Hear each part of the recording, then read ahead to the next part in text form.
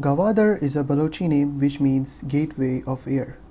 It is a port in Pakistan's Balochistan province. From 1797 to 1958, Gwadar was a part of Oman.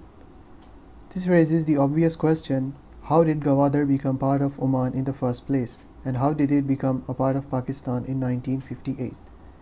So our story goes back to a very famous person in Baloch history, Mir Nuri Nasir Khan of Kalat.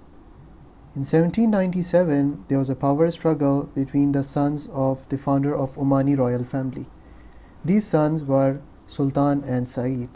Sultan lost and escaped to Kalat. There he signed a deal between him and the Khan of Kalat, in which he basically said that the Khan of Kalat agreed to give him the peninsula of Gwadar under one condition. He would use it to finance himself during his exile, but once he regained the throne, he would return Gwadar to Kalat. Now you might think this agreement, because it's very simple, it must have gone as expected, right? Fun fact, no. And power struggles began in Kalat after Mir Nuri Nasir Khan's death, and Oman occupied Gwadar. When Kalat became a British princely state, the British struck a deal with Oman. Knowing that Gwadar was rightfully a part of Kalat state, they said, if Oman allowed them to exploit the natural resources of Gwadar, then the British would support Oman's claim over it. They even went as far as to change its history, claiming that Gwadar was, in fact, a gift from the Khan of Kalat to the Sultan of Oman, therefore does not need to be returned to Kalat, although this is not true at all. Fast forward to 1947, and the British have left the Indian subcontinent, which is now divided between the dominions of India and Pakistan, the latter of which borders Gwadar.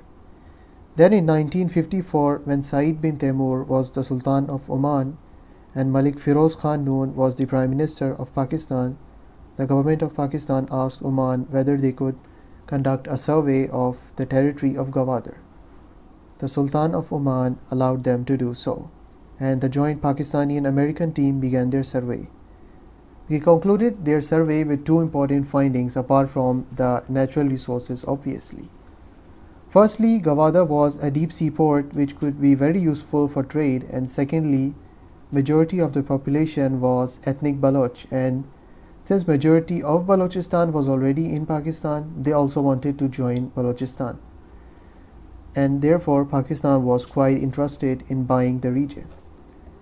In 1954 began the 4-year-long talks between the two countries for the purchase of Gwadar. Other than Firoz Khan himself, his wife Begum Viqarun-Nisa, who was originally an Austrian convert to Islam, as well as the Baloch tribal leader Nawab Akbar Khan Bukti, also played an important role in these talks. In 1958, it was decided that Pakistan will finally purchase Gwadar, and they asked the Sultan of Oman how much he wanted.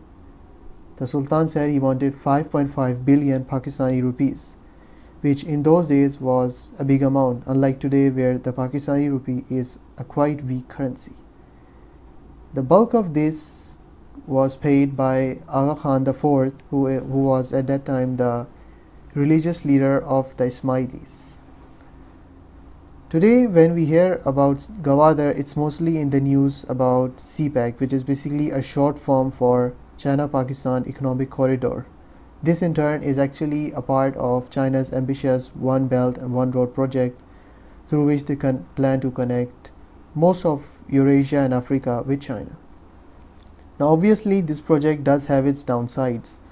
In 2015, the port of Gwadar was leased to China for 43 years, and it is believed that if Pakistan fails to pay its debts, then they will have to extend this lease for nobody knows how long.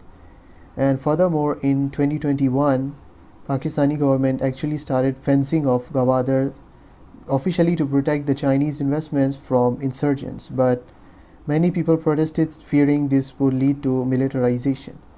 It is even alleged that there is a Chinese base in Gwadar, but this is not actually true.